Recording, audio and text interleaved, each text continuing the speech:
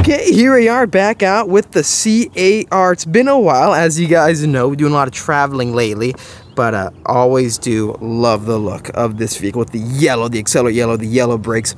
It's just awesome. Today we have so much to talk about when it comes to Corvette news. Now, if you haven't seen any of the footage or videos online, well, Corvette just announced today their all-new all-wheel drive version of this car right next to me, all-wheel drive. The vehicle no longer has to rely on just the two rear wheels, as you can see back here, pushing the vehicle forward, but we're gonna have the front wheels actually helping as well. This is gonna give the car such amazing 0 to 60 results. The thought of an all-wheel drive Corvette launching 0 to 60 out of the dig, going straight down the quarter mile, or getting great 0 to 60 times in general. It's exciting, it's exciting. The fastest cars, 0 to 60s, have one thing in common. They're usually all-wheel drive. Rear-wheel drive can get you to a certain point extremely respectively, like we can see with a lot of the exotics, like the 765 LT McLaren. Even this car, the 0 to 60 is just insane, right? Sub 3 seconds, but then imagining more power, more torque, more instantaneous torque with electric motors, and then four-wheel spinning instead of two. That's gonna make a huge difference. So I think there's a lot of benefits that can come with all-wheel drive, but at the same time there are negatives, and the negatives are things I don't really hear people talk about. And since we do have a lot of we have an emphasis on racing and driving fast on this channel, I want to break down a few things I've learned over the years from testing a lot of high-performance vehicles that are all-wheel drive versus rear-wheel drive, and even hybrids. And I want to give you a proper breakdown, because you can't always look at it with the minds of every Corvette coming out to be the best car ever made. You've got to analyze which ones, well, the faults and also the benefits of each model. So that's what we're going to try to do in this video. Right away, looking straight in front of us, the standard C8 Stingray is a phenomenally balanced vehicle, right? 500 horsepower roughly, rear-wheel drive. It's got plenty of weight in the rear to get you out of the dig hardcore. Now, that being, the engine is sitting between where you sit and also the back wheels, but mainly over the back wheels, which give the back wheels plenty of weight to not spin on that launch. If we take out the factor of being just rear-wheel drive and throw an all-wheel drive with this vehicle, and then instant torque with electric motors, usually with hybrid mid-engine supercars, the hybrid electric motors, they don't make an astronomical difference. It's mainly when it comes to, for example, corner exit or down low in the RPMs, trying to make like turbo lag not visible with the performance, giving you a constant thrust so you don't have to worry about building up the torque. With McLaren and their hybrid Artura, they're using the electric motors to give you power all the way through the RPM so you don't realize the lag. For a all-wheel drive hybrid C8, it's most likely going to be giving you that extra torque and power down low to make it feel like you have constant, just max power all the time. What you're going to notice is that top end wise, those electric motors are going to start to fade away.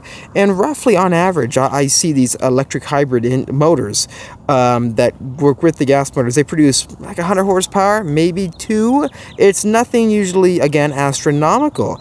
That is why what's interesting about this video is that they actually state how a hybrid, a C8 is coming next year, and then an all EV. So will they be going to the same point as the Plaid for their EV? I cannot wait to find out. If you consider a all-wheel drive Corvette, well, that is going to drastically affect the handling of the vehicle.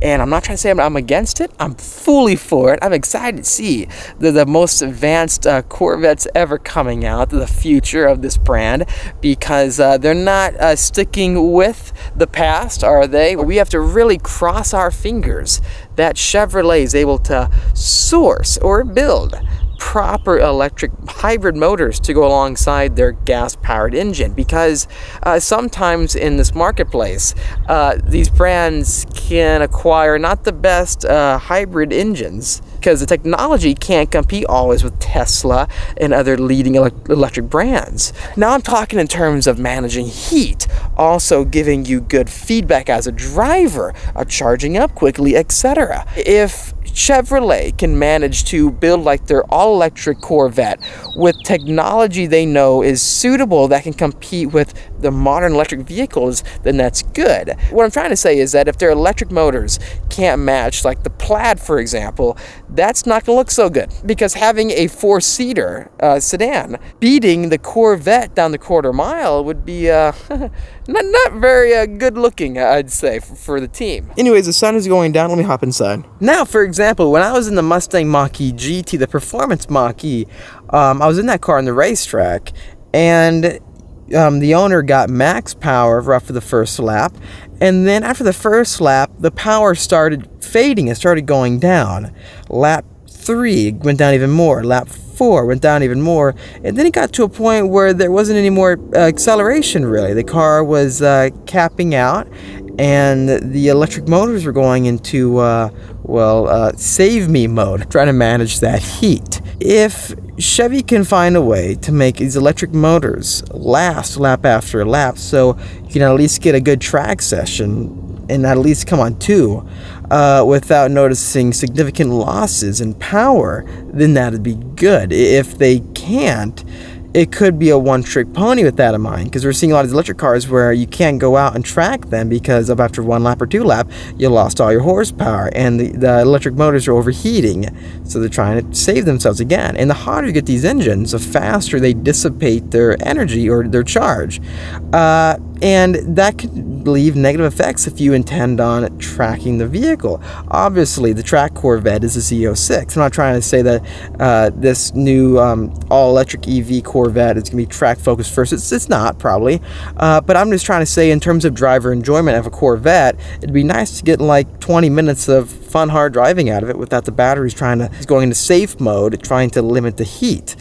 And if you look at the hybrid system, I think there's a lot of potential with a hybrid, because you're not relying fully on electric power, but it's that infusion of the amazing combustion engines that we all know and love, the noises they make, but then when you throw in that instant torque and power and map it out so that it finds its perfect placement within the RPM power band, the car could feel very intuitive. If they manage weight with that, that'll be even better. They haven't really even announced the weight, have they, on the standard Z06.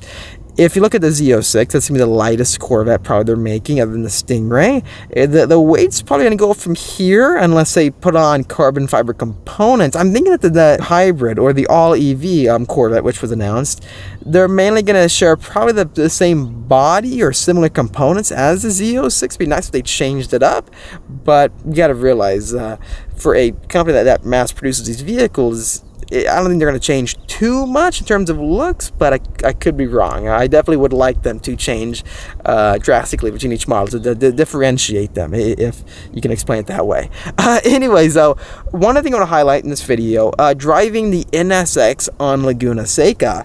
What I noticed with it, again, the hybrid power is good for the low acceleration, but top end wise, that gas motor is always going to really supersede the electric motor. So it's not like you're going to notice it all the time. I'd say you mainly notice it in terms of the power band, how the car responds, and launching out of the dig. If you're a 0 to 60 person enthusiast, then you're going to love a all-wheel drive system.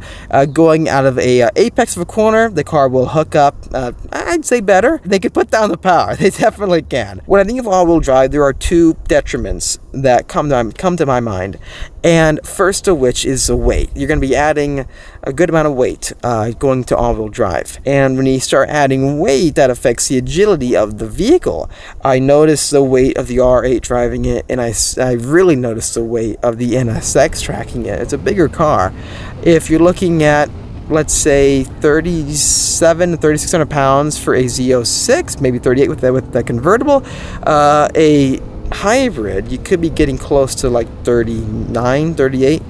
close to 4,000, and that's a lot for a mid-engine performance vehicle. So I think they need to really focus on that weight. They can focus on the weight and manage it. That's a good step. But then after that, they have to tune the vehicle so that the car will rotate into corners with relative ease and be edgy. Lamborghini does a great job with their all-wheel drive system on like the standard Huracan that I've driven, and even like the Performante is very intuitive. But the responsiveness, it's not the same as rear-wheel drive. I know many of you who drive cars fast know what I'm talking about. And getting into a corner, for example, with the new R8 competition model, which I'd say is a pretty similar vehicle in terms of performance to what this hybrid all-wheel drive is going to be for the Corvette, because when you consider the weight of it, right, and then the size and the level of price, mid-100s, it makes sense to me. Getting into a corner, the car sometimes doesn't want to rotate in all the way like a rear-wheel drive because you have all four wheels spinning. If they can manage to get a good percentage differential on having the rear wheels put down more of the power versus the front, or allow the car to have a good slip angle into a corner, they can try to fight and counteract some of the negative tendencies for all-wheel drive vehicles. Imagine this. In a rear-wheel drive car, you get into a corner and you are at the limit, getting close to the limit, or driving fast. You can use the throttle to rotate the vehicle, that being getting on gas or letting off. But since all four wheels are rotating, getting on gas on an all-wheel drive vehicle can sometimes push you outwards, right? Because all four wheels are spinning, not making the car rotate in more with the front into a corner. Therefore, you can get more understeer with all-wheel drive vehicles. Torque vectoring I've seen with vehicles like the NSX, and it helps. Again, I'm very excited about this new vehicle, so please don't comment below saying I'm being negative about it or anything like that. I am an enthusiast, but I like to be very analytical and break things down. I cannot wait for this new car, so please don't get me wrong, but I'm trying to analyze and see, okay, what are the benefits and what are the downfalls. Let's see how it goes, and I cannot wait to give you guys my feedback and review of how it performs. Now, I apologize if this comes off as too performance focused, because that's kind of like, I'm a geek about all that stuff. There's so much space in this car. You have this huge tunnel that's hollowed out. You have all that space behind you. They can make an EV mid-engine mounted Corvette, having the electric motor behind you, giving you a better weight balance, like Lotus. The new Lotus all-electric hypercar, right? The engine is sitting behind you, giving you that mid-engine balance again. And there's tons of space up front as well. Anyways, gonna start up the Corvette and head out. This thing sounds so good. I'm happy they're doing hybrid first, because we can still get the gas motor if we want to. And then if you're an all-out track enthusiast, Z06 is the way to go. Cannot wait for that car. Kind of getting a bit bored of the wait. I know many of you feel the same way. Hopefully it ends soon. That'll be great to see and hear. Thanks for watching this video. If you liked it, make sure to hit that like button to help me out, and subscribe for much more great videos coming out your way. Please let me know what do you think of my analysis of the benefits and the detriments for these new powertrain systems, and the way Chevy is going at everything. I look forward to hearing what you have to say. Thanks for watching again. I'll see all of you in the next episode.